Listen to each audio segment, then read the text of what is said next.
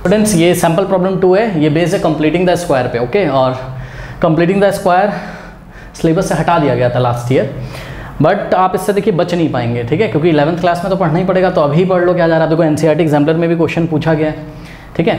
तो completing the square से किसी क्वेश्चन को कैसे सॉल्व करें, ये हमने इसकी क्लास कराई हुई है, नीचे डिस्क्रिप्शन में लिंक दिया हुआ है। आरडी शर्मा से हमने बहुत सारे क्वेश्चन कराए हुए हैं, तो वहाँ से जाके आप सीख सकते हो उस मेथड को। बट ध्यान रहे, जब वहाँ पे आप मेथड सीखोगे तो मैंने अलग तरीके से बताया है, क्योंकि वो क्वेश्चन ऐसा क्वेश्चन होता था जिसमें बोला जाता था कि कंप्लीटिंग द स्क्वायर की हेल्प से आप रूट निकालिए, तो आप निकाल देते थे। जो बच्चे पढ़ के आए होंगे उनको पता है कैसे करते थे, ठीक है। और ये देखिए, ये जो सैम्पल प्रॉब्लम 2 है और आपका एनसीईआरटी एग्जाम्पलर का एक्सरसाइज 4.1 का आई थिंक क्वेश्चन नंबर 7 मैंने यहाँ लिया हुआ है, ठीक है। तो इस टाइप के क्वेश्चंस को हम कैसे सॉल्व करते हैं एग्जाम में, मैं दोनों यहाँ पे आपको सॉल्व करके दिखाऊंगा, तो आप देखिएगा, ठीक है। देखिए कैसे करते हैं। इस टाइप के क्वेश्चन में कहता है कि what constant should be added and subtracted to solve the quadratic equation by the method of completing the square, ठीक है। कंप्लीटिंग द स्क्वायर मेथड से दी गई इक्वेशंस को सॉल्व करने के लिए कौन सा कांस्टेंट, मतलब कौन सा नंबर ऐड और सब्ट्रैक्ट किया जाएगा। तो इसके लिए हम क्या करते हैं, देखो जरा ध्यान से। आपको सबसे पहले ये चेक करना है कि ये जो फर्स्ट टर्म लिखा हुआ है, ठीक है, ये फर्स्ट टर्म किसका स्क्वायर है। मतलब 9x स्क्वायर को आप क्या लिख सकते हो, 3x का स्क्वायर प्लस। अब आपको ये ध्यान रखना है कि अगर यहाँ फर्स्ट टर्म में आपको 3x का स्क्वायर दिख रहा है, तो सेकंड टर्म में भी आपको 3x दिखना चाहिए, और अगर नहीं दिख रहा है तो आपको बनाना पड़ेगा। यहाँ पे तो इत्तेफाक की बात है 3x हमको दिख रहा है, तो एक बात बताओ, इसको हम क्या लिख सकते हैं, 1/4 इंटू 3x, ठीक है, माइनस √2 = 0। इसमें कोई डाउट है। अब हमको क्या करना होता है, हम लेट कर लेते हैं। क्या लेट कर लेते हैं, लेट, ये जो 3x है इसको हम y अज्यूम कर लेते हैं, तो लेट 3x = y, करेक्ट।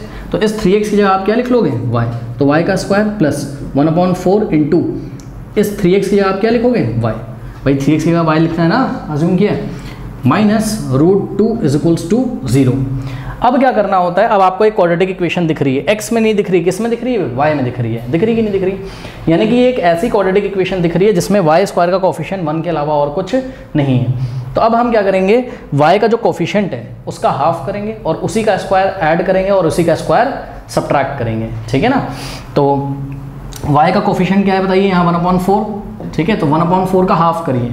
याद रख लीजिए हमेशा, y के कोफिशिएंट का हाफ करके उसका स्क्वायर करके उसी को ऐड करना है, उसी को सब्ट्रैक्ट करना है, ठीक है ना। तो y का कोफिशिएंट क्या है आपका 1/4, इसका हाफ करिए। हाफ करने का मतलब मैथ्स में क्या होता है, 1/2 से मल्टीप्लाई करना। तो y का कोफिशिएंट मैं लिख दे रहा हूँ यहाँ पर, y के, नोट लगा लीजिएगा कॉपी में अपने, हिंदी में लिख रहा हूँ ताकि फील है, y के कोफिशिएंट का हाफ करिए, हाफ करिए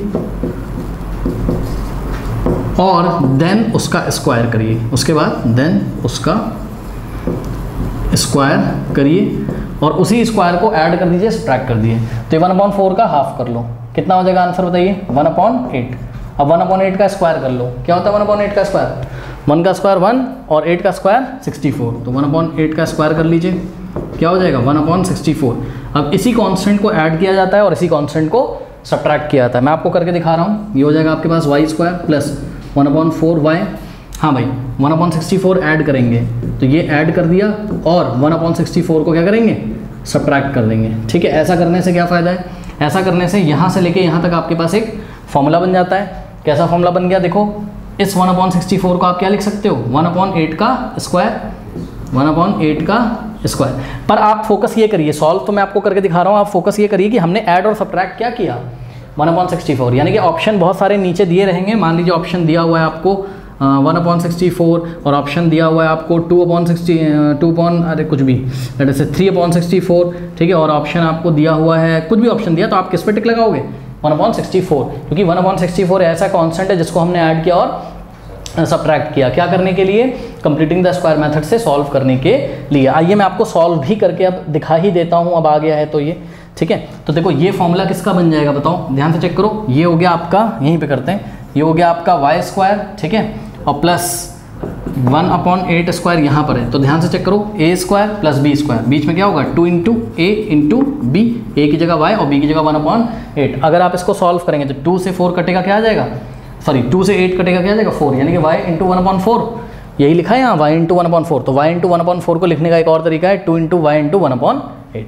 ठीक है, माइनस अब ये जो भी आ जाता है इसको हम कहाँ शिफ्ट कर देते हैं, राइट हैंड साइड। इसको राइट हैंड साइड भेज दो तो क्या हो जाएगा बताओ, 1/64 पॉजिटिव, और √2 जो नेगेटिव था वो भी क्या हो जाएगा आपका, पॉजिटिव हो जाएगा। ठीक है, तो ये जो है आपका स्टूडेंट्स फॉर्मूला बन जाता है किसका, a + b का।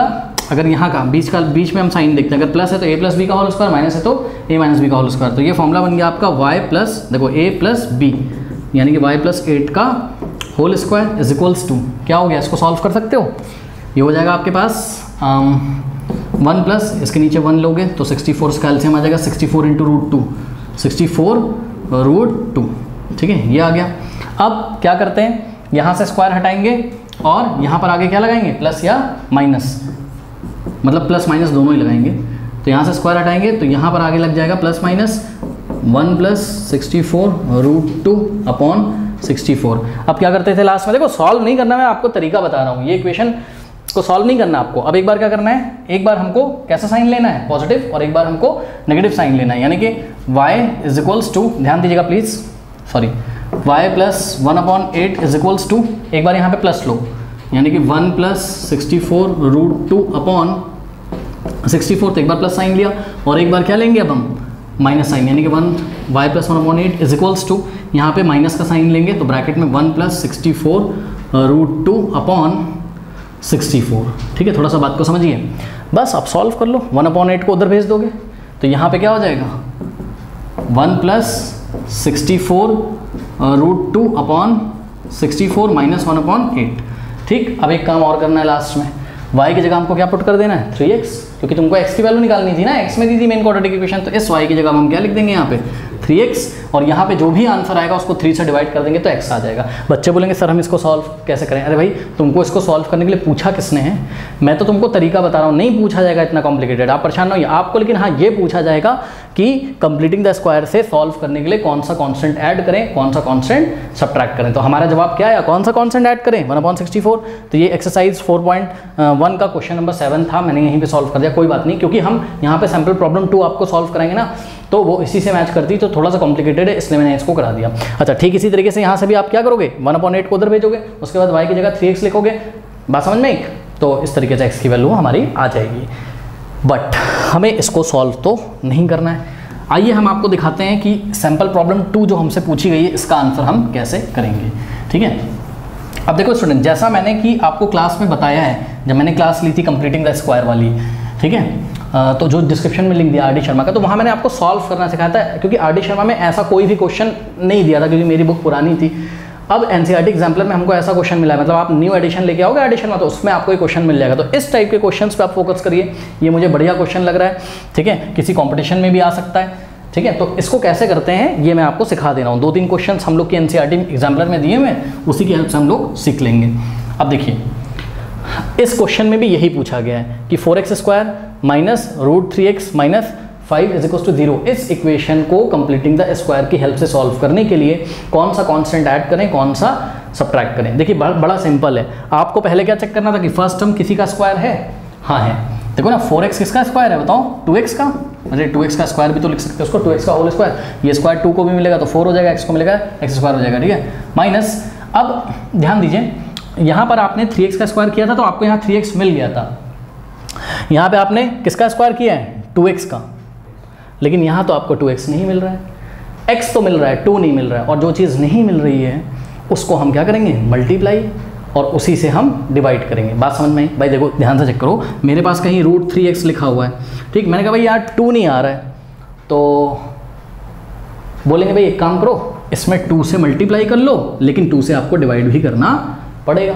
बात समझ में? अब बोलेगा सर क्यों कर लिया, अरे भाई देखो ना 2 से 2 कट जाएगा, वापस वही आ जाएगा, लेकिन हमको काटना नहीं, हमको अपना काम बनाना है। ठीक है, तो हमने 2 से मल्टीप्लाई किया, 2 से डिवाइड किया, तो ये क्या हो जाएगा, ध्यान से चेक करिए, √3 और x × 2 को हम क्या लिख लेंगे बताइए, 2x, इसको ऐसे भी लिखा सकता है 2 × x √3, अरे 2x √3 अपॉन में यहाँ पर √3 के नीचे ये वाला अपॉन में 2, कोई डाउट है? अब ये 2x मिल गया कि नहीं मिल गया? ठीक, तो आपने देखा, मैं यहीं पे एक बार फिर से करके दिखा देता हूँ। √3x था, तो ये देखिए ये ब्लू मार्कर से मैं कर रहा हूँ। ठीक है, मैंने क्या किया, इसमें 2 से मल्टीप्लाई किया और 2 से क्या किया, डिवाइड किया, और ये जो पोर्शन है आपका ये -5 = 0 है, तो ऐसा ही रहेगा -5 = 0। ठीक है, नेक्स्ट स्टेप में अगर हम आपको दिखाएं तो 2x का स्क्वायर -√3/2, और ये 2 × x क्या हो गया आपका 2x हो गया, तो इस 2x को हमने यहाँ पे लिख लिया, कोई डाउट है? और आप चेक करो ना, x से 2 से 2 कटेगा तो फिर से तो √3x आ जाएगा आपका, ठीक है। -5 = 0, कोई डाउट है? पिछली बार इस क्वेश्चन में तो 3x आपको मिल गया था, तो मल्टीप्लाई डिवाइड किसी नंबर से नहीं करना पड़ा था। जब ना मिले तो उसी नंबर से मल्टीप्लाई कर दो, उसी से क्या कर दो, डिवाइड कर दो। बात समझ में आई कि नहीं? अब आप यहाँ पे कर लीजिए जैसे आपने किया था। बताइए क्या करेंगे? लेट व्हाट, इस 2x को आप y अज्यूम कर लीजिए, तो लेट 2x = y, तो ये क्या हो जाएगा, 2x का स्क्वायर था, यानी कि 2x या y रखोगे तो y का स्क्वायर, माइनस 2x की जगह y रखेंगे इंटू √3/2 और -5 = 0। कोई डाउट है? अब हमने क्या बताया था आपको, y के कोफिशिएंट का हाफ करिए और देन उसका स्क्वायर करिए और उसी के स्क्वायर को ऐड करिए और उसी को सब्ट्रैक्ट करिए, ठीक है। तो y का कोफिशिएंट क्या है यहाँ पे आपका, बताओ, √3/2 है कि नहीं भाई? y के साथ जो मल्टीप्लाई है वो क्या है, √3/2 है। तो हमने क्या किया, √3/2 का हाफ करेंगे। और मैथ्स में हाफ करने का क्या मतलब होता है बताइए? मैथ्स में हाँ, √3/2 का हाफ करने का मतलब है कि भाई आप इसको 1/2 से क्या करिए, मल्टीप्लाई करिए, ठीक। तो ये हो जाएगा √3 × 1, √3/2 2 = 4, करेक्ट। तो y के कोफिशिएंट का जो हाफ किया हमने, तो हमको क्या मिला, √3/4। अब √3/4 का स्क्वायर कर दीजिए, ठीक है। तो चलिए √3/4 का पूरा आपको स्क्वायर करना है। ये स्क्वायर √3 को भी मिलेगा और 4 को भी, √3 का स्क्वायर 3/4 का स्क्वायर 16, यानी कि आपके पास जो कांस्टेंट आपको ऐड और सब्ट्रैक्ट करना है वो क्या है, 3/16 है। बात समझ में आ गई? तो सिंपल सा फंडा है। इस स्टेप पे पहुंचने के बाद आपको y के कोफिशिएंट का हाफ करना है, यानी कि y के साथ जो भी नंबर दिख रहा है उसको 1/2 से मल्टीप्लाई करना है, जो आंसर आ रहा है उसका स्क्वायर कर लेना है, और वही आपका आंसर होता है, क्योंकि उसी को ऐड किया जाता है और उसी को सब्ट्रैक्ट किया जाता है। और क्वेश्चन में भी तो इन्होंने हमसे यही पूछा है कि कौन सा कांस्टेंट ऐड करना है, कौन सा सब्ट्रैक्ट करना है। तो कौन सा कांस्टेंट ऐड करना है और कौन सा सब्ट्रैक्ट करना है, 3/16। तो चेक करिए ऑप्शन में कहीं दिया हुआ है, हाँ, ऑप्शन बी में दिया हुआ है 3/16। बात समझ में आई कि नहीं आई? हाँ, अब देखो मैं आपको करके भी थोड़ा सा दिखा देता हूँ कि y² - y × √3/2, ओके। और हमने क्या किया, हमने प्लस किया क्या, 3/16, ठीक। अच्छा एक बात बताओ, इस 3/16 को चलो मैं लिख लेता हूँ पहले तो, ठीक है। 3/16 हमने ऐड किया और सब्ट्रैक्ट किया 3/16 और -5 = 0 है ये, ठीक है। अब इसको हमने यहाँ पे ब्रैकेट में बंद किया। अब इस 3/16 को वापस आप क्या लिख सकते हो, बताओ? 3/16 को वापस आप क्या लिख सकते हो, √3/4 का होल स्क्वायर। तो ये वाले 3/16 को हमने वापस से क्या कर दिया, √3/4 का स्क्वायर। और ये आपका फॉर्मूला बन गया किसका, y - √3, बस इसको देखा करो, इसको बीच वाला साइन देखा करो बस, ठीक है। तो y - √3/4 का व्हाट, होल स्क्वायर = ये दोनों नंबर राइट में चले जाएंगे, तो 3/16 और +5। अब आप कहानी समझ गए हो, क्या करेंगे बताओ, इन दोनों को सॉल्व कर लेंगे, ठीक है। जैसे कि फॉर एग्जांपल यहाँ पे क्या जाएगा, 16 × 5 = 80, 83/16, ये आ गया, ठीक है ना। हमारा आंसर आ चुका है बच्चों। फिर भी हम आपको सॉल्व करके दिखा रहे हैं कि किस तरीके से अगर हमको x की वैल्यू निकालनी हो तो हम x की वैल्यू भी निकाल सकते हैं। अब क्या करेंगे बताइए नेक्स्ट स्टेप में? नेक्स्ट स्टेप में हम लिखेंगे y - √3/4 = यहाँ से स्क्वायर हटाओगे, इसके आगे क्या लगेगा, स्क्वायर रूट लगेगा और साथ में क्या लगेगा, प्लस माइनस लगेगा। अब देखो 16 का स्क्वायर रूट क्या हो जाएगा, 4, तो ये तो नीचे हो जाएगा 4, 83 ऐसे ही रहेगा। आपको सॉल्व नहीं करना है, इतना कॉम्प्लिकेटेड आपको नहीं दिया जाएगा, ठीक है। फिर भी मैं आपको देखिए करके दिखा रहा हूँ। एक बार क्या लेंगे, प्लस, और एक बार क्या लेंगे, माइनस। तो यहाँ से क्या हो जाएगा, जब एक बार आप प्लस लोगे तो y - √3/4, इसको तो यहाँ जो साइन है इसको ऐसे ही रहने देना। मैं इसकी बात कर रहा हूँ कि यहाँ पर एक बार प्लस लेंगे, एक बार माइनस, तो एक बार प्लस ले लीजिए, यानी कि प्लस का √83/4। तो ये फर्स्ट कंडीशन है। और सेकंड कंडीशन क्या हो जाएगी बताइए, y - √3/4 = माइनस का 83 रूट में और अपॉन में 4। अब क्या करेंगे, इसको राइट में भेज देंगे और इसको भी राइट में भेज देंगे, ठीक है। तो कहाँ करें, यहाँ पे कर लेते हैं, ठीक है। चलो देखो जरा, अभी मैं बता रहा हूँ इस क्वेश्चन में आप गलती भी क्या करोगे वो भी बता रहा हूँ। तो y = इसको आप राइट में भेजोगे तो क्या हो जाएगा, √83/4 और प्लस क्या हो जाएगा, √3/4। कोई डाउट है बताइए? हाँ, तो भाई 4 और 4 का एलसीएम क्या आ जाएगा मेरा, 4 और √83 + √3। हाँ भाई, सिर्फ ये इतना ही रहेगा, इसको √86 मत कर देना, ठीक है। ये ऐसा ही रहेगा। बात समझ में आई? अब आपका y क्या था बताइए, 2x था, तो y की जगह आप क्या लिखोगे, अब 2x = क्या हो जाएगा, √83 और प्लस √3/4। अब ये 2 इधर डिवाइड कर देगा भाई, 2 मल्टीप्लाई में इधर डिवाइड में चलाएगा तो इधर जब डिवाइड में आएगा तो 4 से मल्टीप्लाई करेगा, 4 2 जा, नीचे क्या हो जाएगा 8। आ गई x की वैल्यू की नहीं, x की वैल्यू कितनी आई √83 + √3/8। कोई डाउट?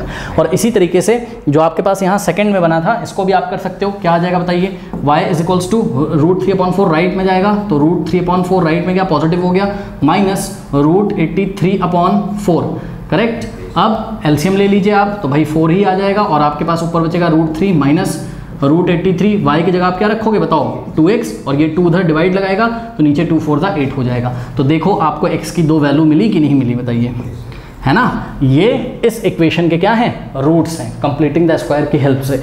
ये स्टूडेंट दूसरा मेथड है।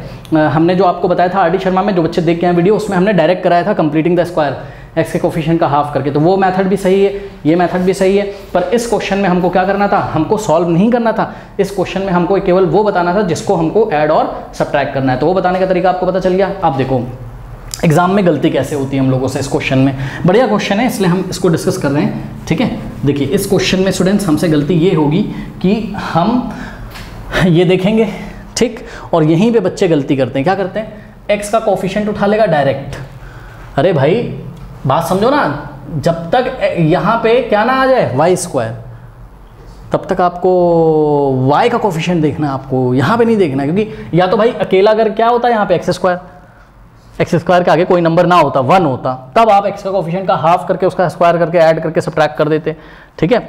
लेकिन जब x² के आगे कोई कोफिशिएंट है, जो तरीका मैंने बताया वो तरीका आप अपनाओगे, तो आप गलती क्या करोगे, x का कोफिशिएंट ले लेते हो आप डायरेक्ट, √3 है और इसी का हाफ कर देते हो फिर आप, ठीक, और हाफ करके कितना आएगा √3 × 1 √3/2, और इसी का आप स्क्वायर कर देते हो, तो क्या हो जाएगा √3 का स्क्वायर 3/2 का स्क्वायर 4, ठीक है।